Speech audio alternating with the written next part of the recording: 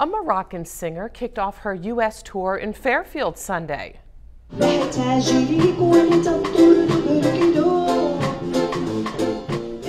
Saida Fikri held a concert at the Greenfield Hill Grange on Hillside Road. She says she sings in several languages, including French and Moroccan, and says she hopes her music shares international stories with others. For me, communicating through my music is a great way to let American people see the other side of the world.